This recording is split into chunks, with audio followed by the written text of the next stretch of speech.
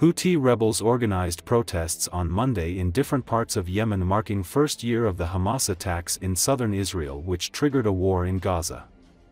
Hamas-led militants abducted 250 people during their October attack in Israel, in which some 1,200 people, mostly civilians, were killed. Israel's retaliatory offensive has killed over 41,000 Palestinians, according to Gaza health officials, who do not say how many were militants. The war in besieged Gaza has also displaced roughly 90% of the Strip's population of 2.3 million.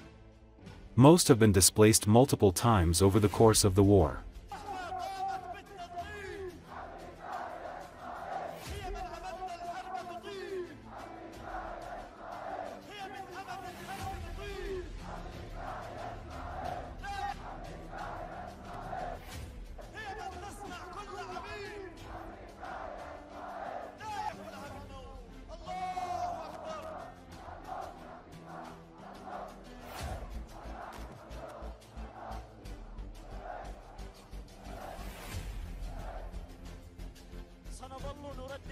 الذي كان رجاله أبناء الكتائب الفلسطينية. هذا الطوفان حصل كثير من الجرائم والعالم بأسره ينظر إلى الكيان الغاصب، بل وتبرز أمريكا في كثير من الأحيان. فرز الشرفاء وحلف الشر وحد جند القدس. Only thanks to the North Korea, the Kremlin can still wage its war in Ukraine. At that, many shells were produced a long time ago, but they are still in the service of the North Korea.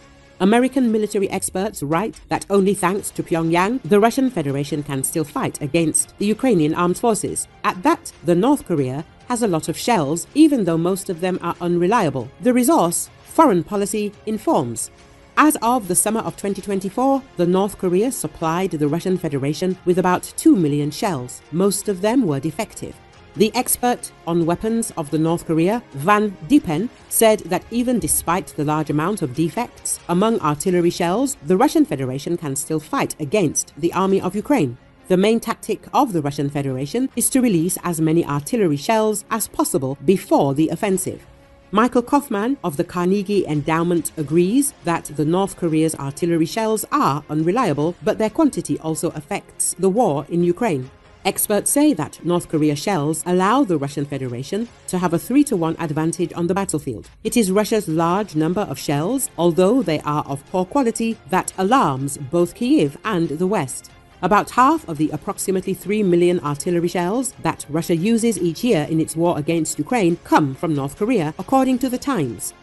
A source of the agency who cited Western intelligence data, Russia has become dependent on supplies from North Korea after Vladimir Putin visited Pyongyang earlier this year. Western intelligence assesses that many of the North Korean shells may be faulty, but their sheer number allowed Russia to achieve consistent successes on the battlefield. The Times source noted that despite this, Russia is suffering significant losses in Ukraine, about 1,200 military personnel per day, 480 of them in the battle for the city of Pokrovsk in the Donetsk region. According to Western intelligence, Russia is currently unable to simultaneously capture Pokrovsk and push Ukrainian forces out of the Kursk region without mass mobilization. However, the Russian authorities are not taking that step at this time. The source of the agency added that there are currently no signs that Putin is backing away from his main goal of subjugating Ukraine's sovereignty. He also added that he sees no prospects for negotiations in the future.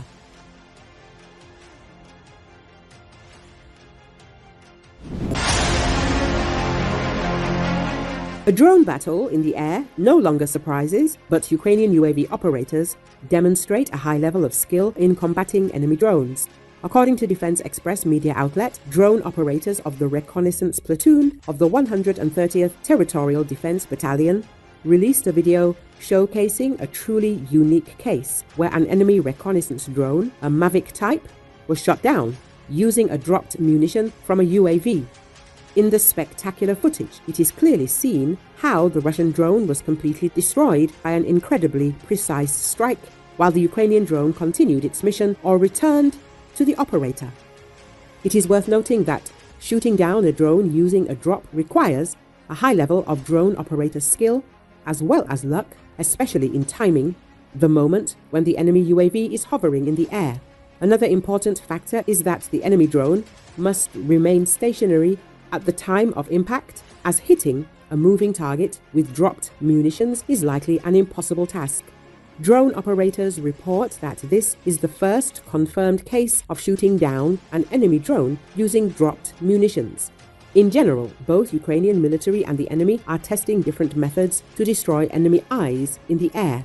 Previously, videos occasionally surfaced showing one drone taking down another using the simple method of jamming. The Russians decided to test their first anti-aircraft FPV drones in this manner. The enemy collided with a Ukrainian Furia UAS, but they failed to shoot it down. The UAV successfully stabilized and returned, sustaining only minor damage. At the same time, it is worth mentioning that Ukrainian military continuously approves FPV drones, and recently the Wild Hornets workshop managed to accelerate a drone to 325 kilometers an hour, which not only enhances its effectiveness against UAVs, but also provides more opportunities to target enemy helicopters, Defense Express says.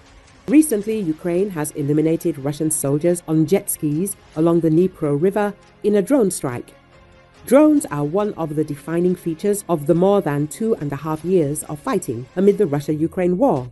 Hundreds of airborne drones zip across the skies above the front lines each day, ticking off tasks ranging from reconnaissance to targeting, as well as kamikaze strikes designed to take out enemy armored vehicles, personnel and positions.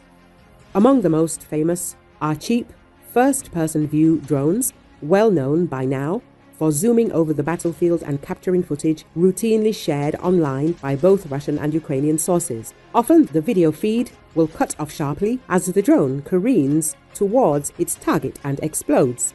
According to a post on X from United 24 Media, a video shows Ukraine's Operational Command South eliminating Russian fighters riding a jet ski on the Dnipro River using FPV drones. Ukrainian FPV drone operators have eliminated Russian soldiers on jet skis on the Dnipro River, United 24 Media wrote on X, alongside a video showing the drone strike.